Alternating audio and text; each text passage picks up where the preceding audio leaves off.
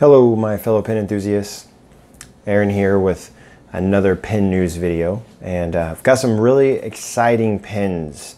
Just recently, within like literally the last 48 to 72 hours, these pens have been released to the public, so to speak. They're available, all these pens are available on Etsy, some of them are available on eBay as well as probably some other sites also. 3 out of these 4 pens, actually I think now 4 out of the 4, are available on one of Bobby's sites. So Bobby Pens, those of you that know, he has an Etsy store, he has an eBay store, and he has now an AliExpress store as well. So he's got you covered on a lot of different fronts. So I'm going to go ahead and jump into our first pen, and the first pen that I actually have some notes on it as well, is the Lingmo Lorelei fountain pen. Now I'm going to post the first image up here, and after I get that posted up, I'll give you some additional information about the pen. But here we see it in 2 different colors. As you can tell, this is a piston filler fountain pen. We've got it in a clear version, and then we have it in the what we're calling the autumn colorway. And this pen is available with a fine nib. The clear version is retailing for $27 on Bobby's Etsy site, and the autumn version is retailing for $30. Now, some additional information about the pen. The overall length of the pen, according to the website, is 142 millimeters capped. The pen barrel, probably at its widest point, is around 14 millimeters, and the overall weight of the pen is 22 grams. So decent weight on this pen. I really think that the autumn color is gorgeous. I love the fact that the section, the finial on both the cap and the barrel, of course that turn knob, is all that kind of beautiful gradient color. Now let's move on to our next image with this pen, and that is going to be the feed. So similar to a lot of WingSung pens that we see that have that really nice clear plastic feed, this one has that same type of design. So of course it's got to mimic whatever color ink you're using. We'll notice, or at least I noticed, that the nib has an upturn to it. So even though it's a fine nib, probably get a little bit better line width than you would with like a typical fine nib. I love like Delight nibs that have that upturn. Hopefully this one's going to be like that. I'm not always a huge fan of the Pen BBS nibs with their upturns. I find some of them a little bit dry and a little bit finicky, but hopefully this one fits the bill and works well. Now we're going to see the next image. We're actually going to see the nib and a little bit better look of it. It's got a lot of different information on it. So it looks like we have a date on here. From what I can tell on the date, it's kind of hard to see that last number. It's 1990 something. I don't know what that last digit is though. Obviously we have F for fine, we have China. Then it looks like we have some a design that it looks like a chicken, but I'm not entirely sure. Almost looks like a chicken and a duck. If you know more, and it's probably their actual logo. I don't actually personally own a Lingmo pen, so definitely comment down below so I can actually learn something. The nib to me kind of mimics the overall design of a Yovo nib, just as far as the scroll work that it has on it. Just kind of looks like one. Obviously I'm not saying it is one, but it definitely kind of looks like one. Now our next image is actually going to be a little bit more of a close-up look of the piston filling mechanisms. So you get a nice look at the turn knobs there. You notice that the cover to the actual piston itself looks to be metal. Now that could be plastic, it could be just painted plastic. I'm not saying it is, but it could be. But it looks to be metal. Now there is branding on these as well, which you'll see in an upcoming image also. Our next image is actually going to be of the caps. So we of course have a very nice clear cap liner, so that I think is a nice design element. Nice wide cap band with some branding on it. The clips are very basic, but I have no issue with that whatsoever. I'm not a person that gets stuck on clips very often as far as their overall design. Obviously there are some clips out there that I find a little bit hideous, but for the most part I don't get worried about what the clip looks like. Now the next image that I have is actually going to be the clear version separate. And here we get the nice look. So you'll see in this image what I was referring to as far as the branding on that piston cover. So it looks like we have Lorelei on that actual piston cover. You know, probably gonna have a pretty decent ink capacity with this pen, with it being a piston filler.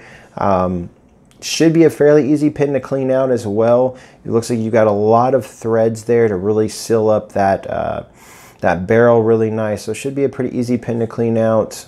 Most of these type of pens are usually pretty easy. Now our last image that we have for this pen is the actual autumn color. I like the fact that Bobby puts on this image that each one is different. So, you know, really what that tells me is there's probably going to be different, not necessarily different colors, but the actual color itself is going to fluctuate. You may get one that is going to be darker than another one, just probably based off of where, you know, on that rod, where they've cut the pen and utilize the pieces to make the pen. Now you'll notice on that section that at the back where the barrel is, that whole section is the same exact material or same color. So of course that whole piece is going to be that one specific color. So just something I noticed in this image, based off the actual where the pin's located, you don't see the branding on the piston turn down at the bottom, but I'm sure it's there just like it was on the acrylic version. I think the autumn color is really pretty. I think $30 is not a bad price for this pen. All right, so I had to break away from the video for a moment. I apologize. It's what happens when you have family around sometimes. So I had to break away for family for a moment, but we're gonna move on to the next pen in this list, which is another Bobby pen that's available on his Etsy site, and that is the Natami Inception fountain pen. Now there is a review of this pen that I will post down in the description. That is a written review with some beautiful images. For those of you that follow Scrivener, there's a really good review, so definitely look at that review if this is a pen that interests you. The first image I'm going to pop up is going to show 3 of, I think, the 6 colors that are available for this pen. So we have a red one, a green one, and a clear one with a nice gold trim. Kind of, to me, the trim looks to be a little bit of that rose gold type color, not like a full gold, which I like. Now, of course, some of you may say, wow, that looks like a platinum 3776. And really, when you look at the pen, the overall design element and everything about the pen mimics that pen very well. And I have a platinum 3776 that I'll just kind of show you. And, you know, I mean, you look at that red one that's there, not identical necessarily, but close. I have no issue with that. I mean, you look at the price of this pen, you're getting gold nib, but you know, you're looking at $100, $150 depending upon which one you get, versus $20.50 for this pen. That's what it is retailing for. So some additional information on this one. It is being sold with a fine nib. The overall length of it is 142 millimeters cap, so the same size as our Lingmo. The pen barrel is around 13 millimeters, and the overall weight is 25 grams. So there's, I was a little bit surprised it's actually heavier than the Lingmo with that piston filler, but it is heavier, so just something to note. And as well as that, if you can't tell in the image, it is a faceted pen. So that is something else that I think is a really cool design element for this fountain pen. All right, so we will go ahead and pop our second image, which is now giving you a look at the nib. So this is, I think it's actually, it's a little bit of an understated nib. I actually find the nib to be cool. It doesn't really look like most other nibs that you see. Now you've got branding on there, of course. You have F for fine. Now you've got a quote on there, the flight of time, which you'll notice is on the pen as well on the cap band. And you'll see that here in a moment. So, you know, pretty standard nib. I think it looks fine. I think it looks somewhat attractive. Moving on to the next image. And this is actually going to give you a really great close-up look of the actual faceted pen itself. So this is that red color. You'll notice that the cap band has that same quote on it as well. Nice wide cap band. And then you'll see the clip definitely has different steps to it as well. So it's a little bit of a similar design to the 3776. However, the 3776 really only has about one step. So a little bit different as well. Again, clips are not really that big of a deal to me. I think the faceted design of the pin though is really, really cool. Now let's move on to another image, and on this one we get to see, so we're seeing the top of the cap, and you'll notice there's a spring in this image. So for those of you that own a Platinum 3776, you'll know Platinum has that marketed slip and seal technology that they have in their pin. This pin also basically, I guess you could say, mimics that same idea. So if you've always wanted to try that or to see, you know, how it feels, how it works, there's other pins out there I think that have a similar type design to this, but for 20 bucks you get that. I think it's kind of cool. I mean, personally, I think it's cool that you've got that spring-loaded inner cap liner to really help seal up that nib, so hopefully you won't have any hard start issues or any drying out of the nib. Now moving on to the next image, we'll get to see that clear version, you know, uncapped, really nice look at it. So we've got a black feed on there. Now, obviously this is a cartridge converter fountain pen, and I can't tell, but I mean, not that it really necessarily matters. I wouldn't be eyedropping this pen, but it looks like we have additional metal down there at the end of the section where the barrel meets. So it's probably not a pen that you can eyedropper. Don't know for sure, but to me, based off the image, that's what it looks like. This is actually the color that I ordered. I have ordered this pen. I wanted to get the clear one with this really nice rose gold material. I just thought it looked really neat. There are other colors that though are nice, but I really wanted to try this one out. So I do have that one on order. Moving on to our next image, we actually get kind of the dark blue color here, and you'll notice this one is transparent as well. Now it does have a rhodium trim or just basically silver trim, and the nib is silver as well. Not as transparent as the other colors that you're going to see. So if you don't want a pen that's really that transparent, or if you really like to use transparent pens more for eyedropper purposes, this might be a good color for you. I think the blue is very attractive. This one was one I was really thinking about possibly getting. And then the next one is actually the green one. And this green one, you'll notice a little bit more transparency. We've got our nice rose gold trim on this one. Same thing for the nib. I think it's a very, very nice green pen. And then we're going to move on to our next one, which is our fourth color. This one's more of a light blue with silver trim, much more transparent than the other one. So again, giving you another option. So if you want kind of a bluish colorway, but you want it more transparent, you'll get that with this one here as well. Now, I've got a couple more images for you. Now this is going to be that red one that we saw. So again, you've got your gold trim on this one, and pretty much it's a transparent red pen. Very nice looking color. And then our last image is another clear one, but it gives you the option with a silver trim on this one as well. So if you want clear, but you don't want the gold trim, you can go silver or vice versa. So I think it gives you a lot of different choices with this pen. To me, for $20, this is a really cool pen. From what I've seen about the pen, there's a lot of, I think, information that it's a nice pen. It writes well, it performs well. So I definitely think that's why I ordered one.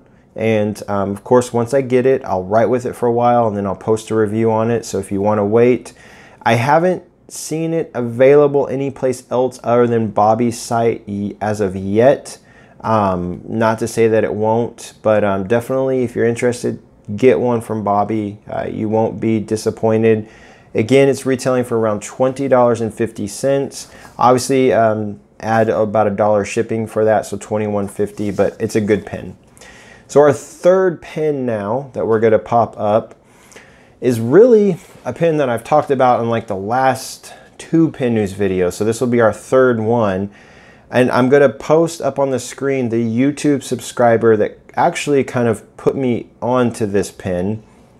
And this is basically the WingSung 3013, but it's branded with a different name. But then it's kind of weird. Some of the sellers have it like, so the name is Paili, which I'm assuming is Paili. Hopefully I pronounced that properly. If I didn't, please correct me.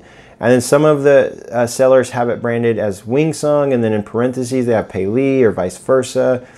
But with that, either way, it's basically the WingSung 3013, but it's in two different colors. So we know we've already had it released in the clear, the brown, and the purple. Well, now we have a blue and we have a green. So the first image I'm popping up here is the blue version. I actually have already ordered this pen. Really excited, can't wait to get it.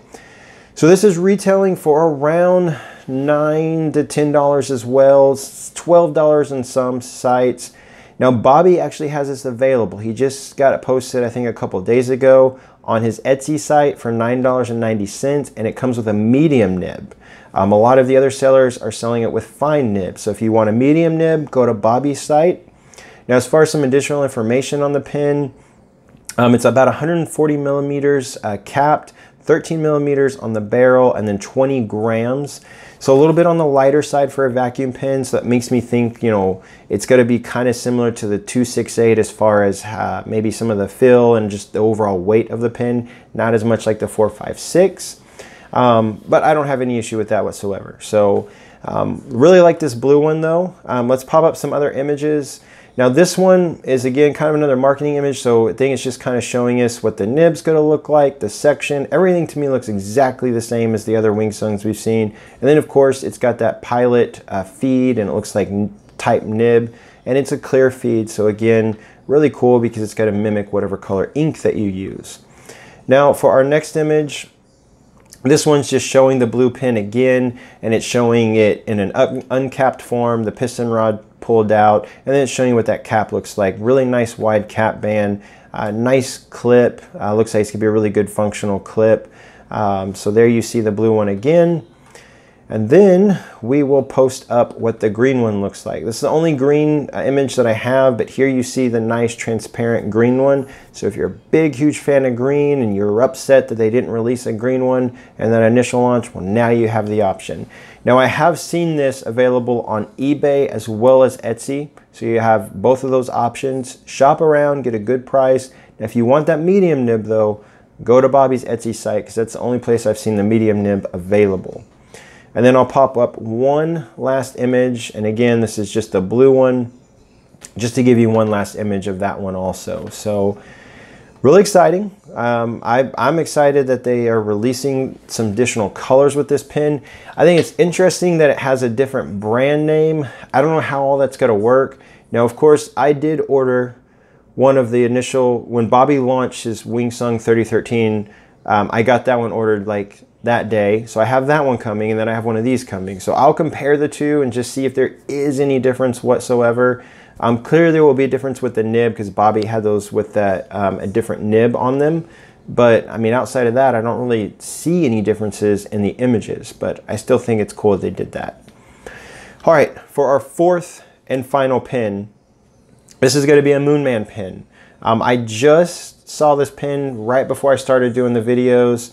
So we all know that Moonman launched the C1 fountain pen. A lot of people rave about that pen. I happen to be one of them. Well, now Moonman has already launched the Moonman C2.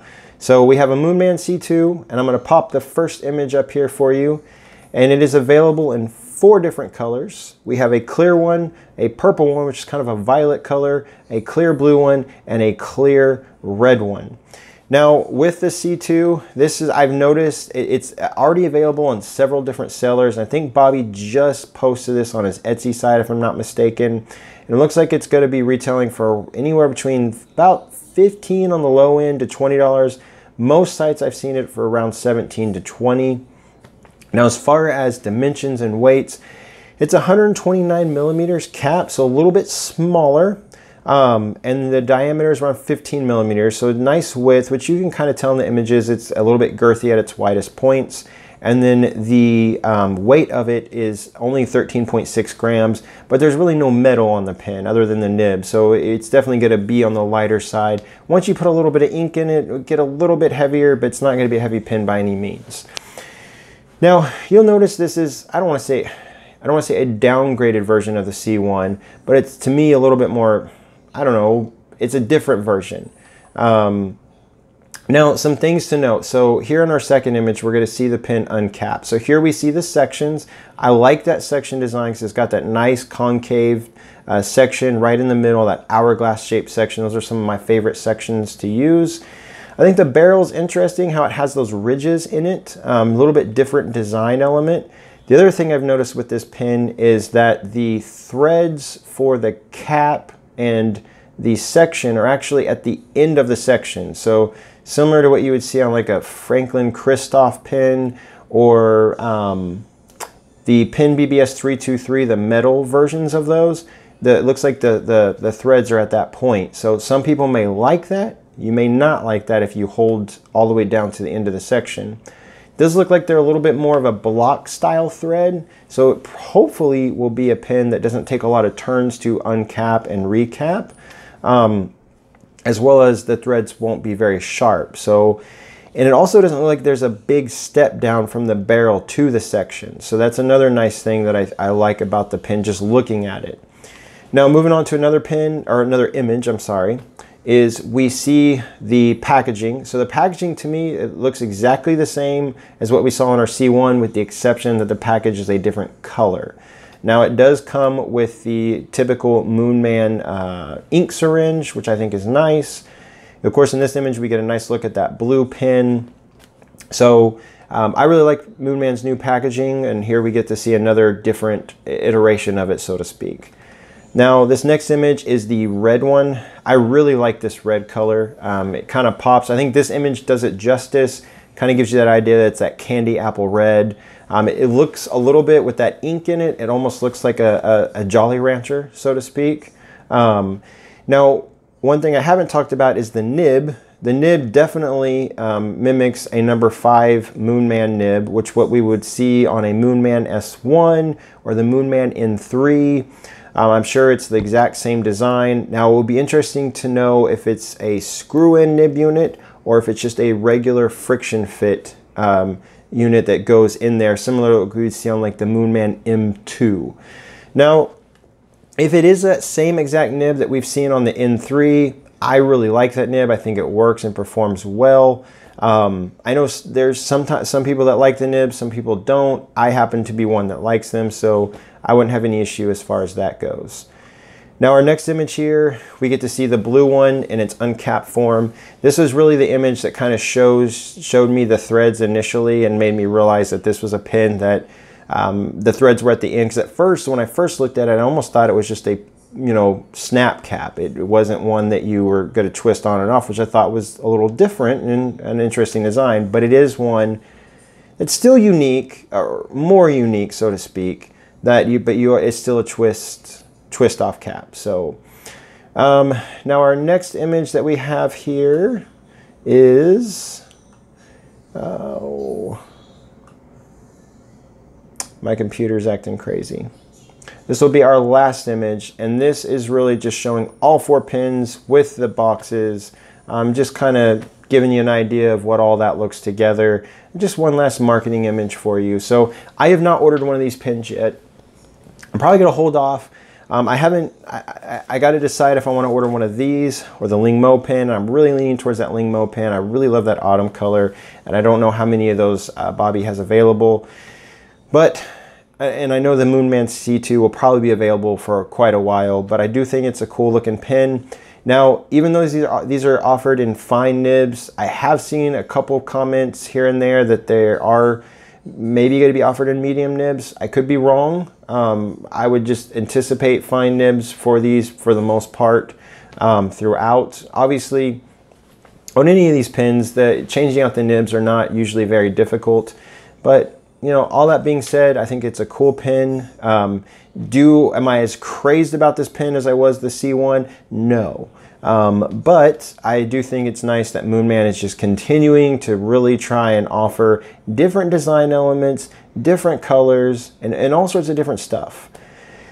Well, that is all I have, guys. I don't really have any pin mail to show you because I've got a lot of pins on order, but none of them have shown up yet. Once those show up, I'll show those to you. Over the next couple of days, I will have the Moonman M600S pin review finished. I've already started it. I just got to get it finished. I just wanted to get this video out first because I'm really excited about all these different pins. Hope you enjoyed the video. Until next time, everyone, please take care out there. I will see you later. Bye-bye.